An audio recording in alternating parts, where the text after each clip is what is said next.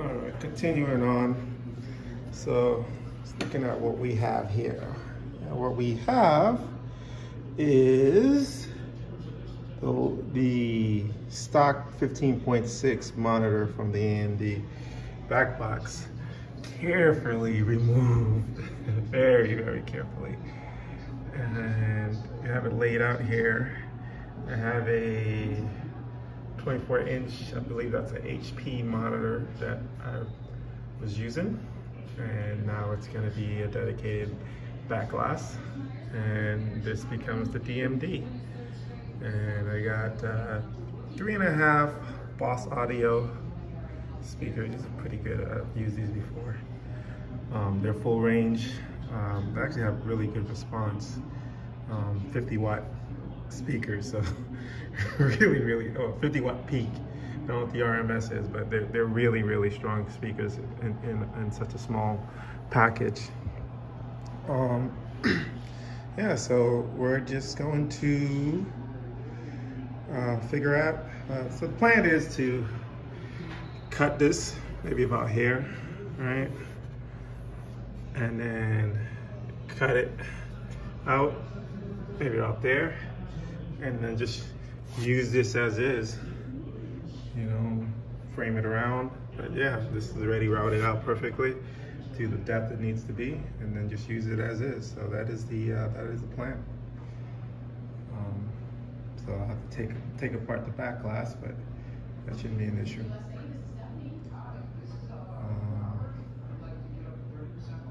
Yeah, that's about it. We also finally put together the computer, so we got the open frame. So it's just this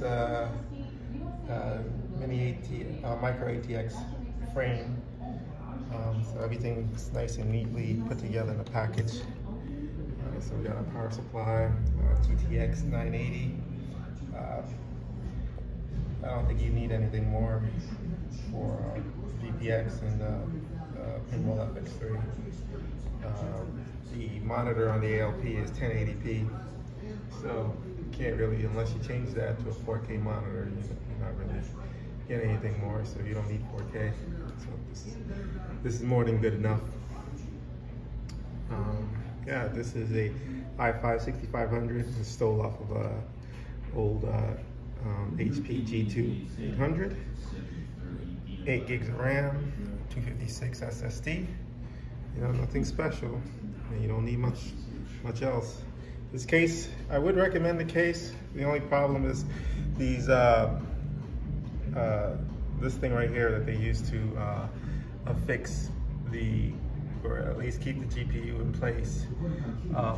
If you can look closely, really a design flaw here, right? And the flaw is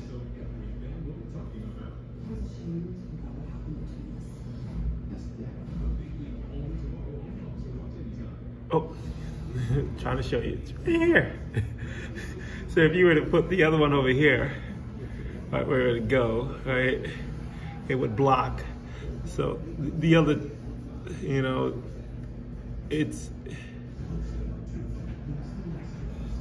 I don't understand why they would do it like that. It makes no sense. Or maybe I'm missing something. It needs to go in the middle, but right now it's that is the problem.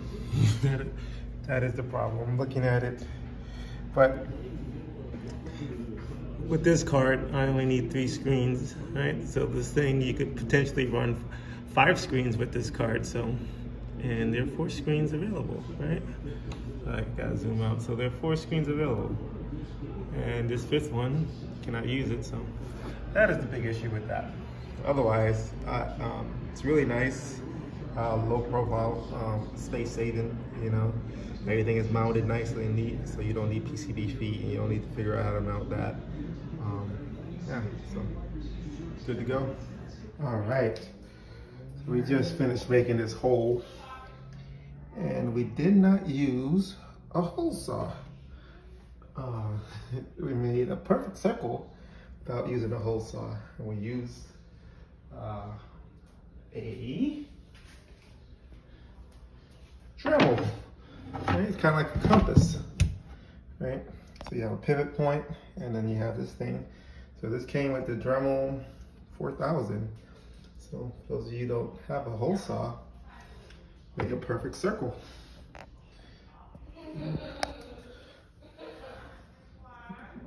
I'm upside down, so I don't know if you can see that, but yeah. Cuts a clean hole.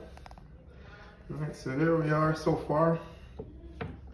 We've mounted the solenoids. So we have 2 for the flippers, 2 for the bumpers or the slingshots, and we have bumpers and whatnot in the back. So 3, total of 7 in this cabinet.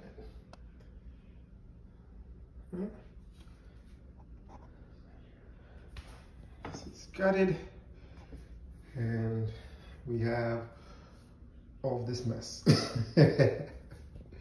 Getting there. All right. Whew. Where are we at now? Just a quick little update showing you progress. All right, what do we have? We have 3 solenoids mounted in the back, wired up. 4 solenoids mounted in the front, wired up. Step it back. All right, so we have these boards made by Cleveland Software. So I got the DIY kit, the non-put together, just the parts, because I need to do it custom, so I didn't want to put it together. So for the most part, this right here is whatever Saint Smart board is made out of, just with all of the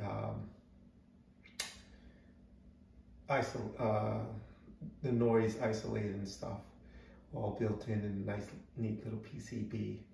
So for the should not need anything else. All the caps are built in, feedback diodes built in, etc., etc., etc. So yeah. So tomorrow, the plan is to mount those. One over there, one on the other side, one back there somewhere, and the opposite side.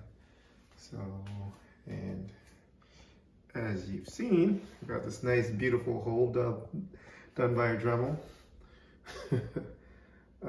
So it's, I got a 6.5 inch sub, and I think I cut that hole about 4.5 inch.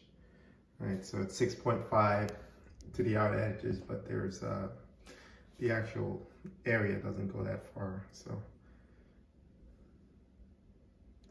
that should be good enough.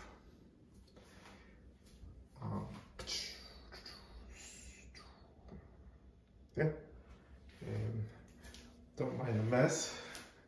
That's what happens when you are a building. There is a sub.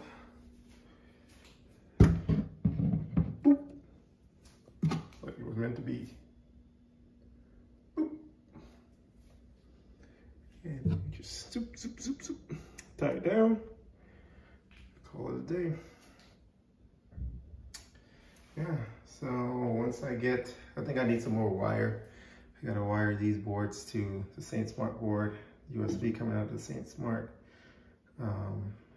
power to a power. I think this is 12 volts, right? And I'm just like half tempted to use my my PC power supply for it. You know, I am thinking here, I got all this power here, all this extra power, 500 watts. Why couldn't I just power that board with the power supply, since it's 12 volt? Yeah, I'm thinking of going that way, and that'll make it nice and clean. I don't need an extra power supply in there. Although, I didn't ask for a power supply, but he sent me a power supply. This one here. So, but this is that, I guess you can't really give these away. These things are probably just throw this out. I don't think this is gonna be good anyways, how light it feels. So this is that Altuve, whatever the crap it is, it's bad. Right? You can feel bad. It's funny, this one right here, it's smaller than it, but it's much heavier. So this is the Meanwell one, right? This is the one, you know, if you were gonna give me something, you give me the Meanwell, you don't give me this cheap piece of crap. Right? So, and I don't think I'll need the Meanwell either. We'll see. We'll see how much stuff we're powering with that, with the PC. You know, and these things, you know, you plan on only 2 or 3 firing at a time, right? 2 or 3 of those firing at a time.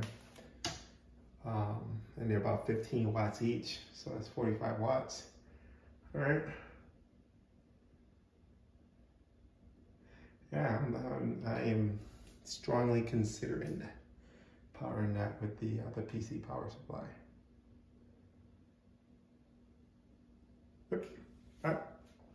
So that, unless something else needs 12 volt power and I don't have enough juice in that power supply. Or perhaps I have to do some power budgeting, right? I mean, since it's there, I can just upgrade the power supply to so this EVGA 500 gold, right? So it's a really good power supply. Not platinum, but gold is good enough. So, but if I move up, then I'm thinking if I just swap that power supply, I can power all the 12 volts because the amps are going to be 12 volts. Yeah, so I can power just about everything from it. I'll have to do my research and see how much, do a power budget, see how much everything is consuming, see if that will work.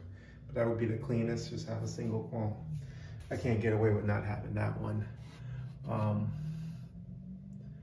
because of their proprietary connections in the back there. But